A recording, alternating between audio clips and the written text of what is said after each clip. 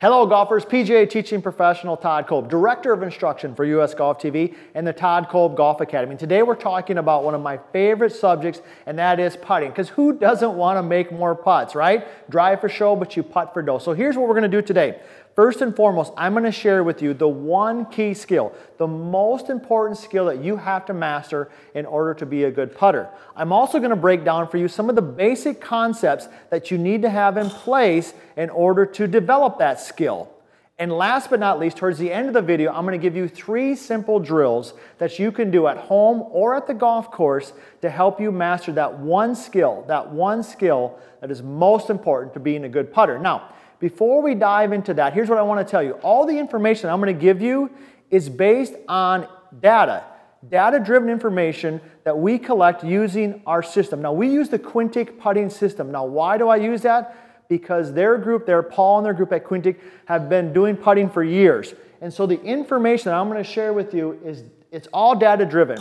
It's information that's actually happening. These are not opinions. So these are the finer details of what's taking place when you're rolling the ball, when you're rolling the rock the way that you want to. But we want to keep it simple. So let's dive into this a little bit and help you understand. So first of all, I'm going to assume that you've got a pretty good setup. You understand how to hold the putter. You basically understand how to position your body. Now, if you don't feel that's the case, if you think that maybe that's an area that you're struggling on, we've got a couple of videos on that. We've got one great video that dives specifically into how to set your body in order to make a good motion or a good putting motion. So be sure to check that out. So that's number one. I'm going to assume that you kind of have that in place. Now, the next thing that's important is making good contact with the golf ball. I mean, that sounds kind of like, yeah, we know that, Todd. We have to make good contact. But what I want you to understand about this, in terms of this particular thing, contact, is that when you hit the ball on the toe, the putter will tend to open up and you might miss putts to the right. When you hit putts on the heel,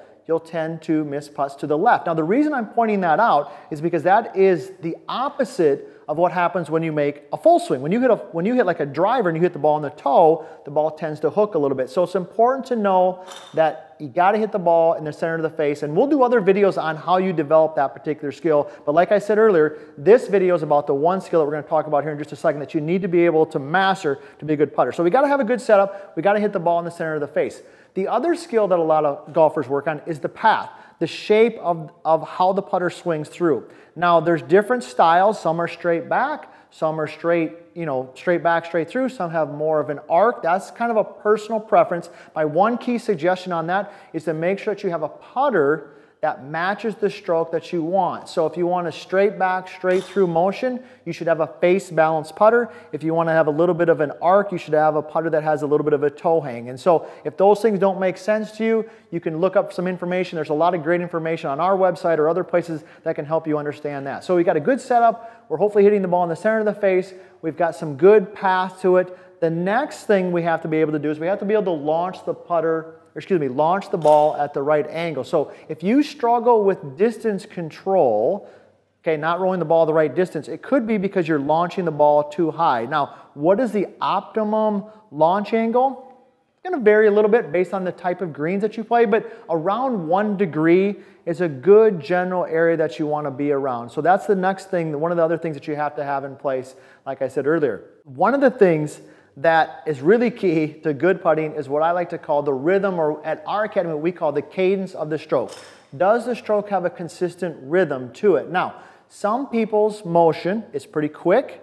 Some there's a little longer and slower. What's important there to understand is that it has to have some symmetry. It has to have balance to it. So what I want you to take away from this part of it here is that the putter should be gliding into the ball. Now, I didn't say it should slow down or it should accelerate, but it should be gliding into the ball. So it has a consistent pace, just like a car going down the road. If the car is going 50 miles an hour, it stays at 50 miles an hour. You don't want the putter to go from 30 to 50, nor do you want the putter to go from 50 to 30. You want it to be a consistent pace through there. So those are just some basic things. Like I said, we're going to develop more videos that dive deep into those particular skills. We've already done one on the setup. Like I said earlier, be sure to check that out if you feel like your setup is off. Contact, understand where you hit the ball in the face, how that can impact the path, okay, also the launch angle and the rhythm. But the one key thing that I really want to talk about today, the king of the hill when it comes to putting, is face control. Face angle at impact. That is the most important thing that you have to master in order to be a good putter. Now, what's the standard for good face control, and how can we actually check that? Well, what I'm going to say is this. For a good golfer, let's say somebody who's shooting mid-70s to maybe mid-80s, they should be striving to deliver a face relative to the target that's no more than 1 degree off. No more than 1 degree closed or 1 degree open. Now, the reason I like 1 degree is because you can make a lot of putts upwards of 7 or 8 feet, give or take a little bit, if you have a good read and good speed, even if your face is off about 1 degree. All right, once you start getting beyond 1 degree, if your face is 2 degrees off, you're going to start missing a lot of putts at 5, 6 feet, 7 feet. Now, those are key putts because those are typically the second putt on maybe a long one, or also if you hit a chip shot, all right, and you hit a good chip shot, that's kind of the cleanup one to make the par. So 1 degree is a good standard. For a tour professional, for the tour pros that I work with on a regular basis, we're striving for ½ degree. That is the gold standard. Now, do we get there every time? Probably not.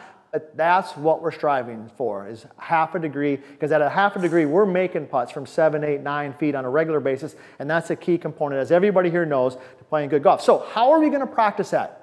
All right, Todd, how are you going to practice that? That's kind of probably what you're asking yourself at this particular one. So I've got 3 drills, 3 great drills that we're going to do. Now, the first one is a laser drill. Now, what we use here at the Academy is a high-tech laser. I mean, this is a $100 laser, but if you're really into golf and you're really into, like, you want to improve your putting and you want a laser that works outside, we use this laser from Right Putting Dynamics, and it is awesome. I mean, it is fantastic. And what you can do with that, obviously, is you find a straight putt, you line it up, it helps you make sure your putter face is nice and square at address, which is huge. That is a huge component, all right? Most people don't even get their putter face square at address, and then you can see if the ball rolls right down the line, which tells you if the putter face is square, because the ball is starting based on where the face is pointing. So that's the first thing. Now, if you don't want to spend $100, but you want to practice at home, or maybe even on a cloudy day, you can just pick up a laser at your local hardware store. We have one here at the Academy from Black & Decker. It's just a standard one. Works fantastic. We've used it in other videos that we've done. Works great. Probably 10, 12 bucks, and you can do that. So that's the first drill that you can do, is just simply using a laser. The second one that you can use is a ruler. Okay, now we use actually the putting stick. This is something that we got a few years ago. You can use it inside or outside. It works fantastic because it's not very wide. You know, it's about 1 inch wide. All right, and if our students can roll the ball down this stick right here, they've got good face control. And it's pretty challenging at first. They can get a little frustrated, but it's great feedback. Now, if you don't want to buy one of these, once again, you go to your local hardware store, you can just buy a standard ruler. Now, this one here is 1 inch. I would not go any narrower than that at all. Maybe even a little bit wider for the average golfer is probably pretty good. It's something you can do at home, works simple and easy to use. So that's the second drill that you can do to help you with that key component, face control.